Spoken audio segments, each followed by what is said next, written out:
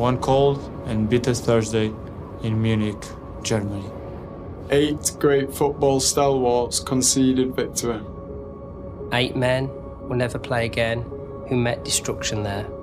The flowers of English football, the flowers of Manchester. Matt Busby's boys were flying. Returning from Belgrade. This great United family. Roger Byrne and Tommy Taylor, who were capped for England's side. And Ireland's Billy Whelan, and England's Jeff Bent died. Mark Jones and Eddie Coleman and David Pegg also. They all lost their lives as they ploughed on through the snow. The trainer, coach and secretary, and a member of the crew. Also 8 sporting journalists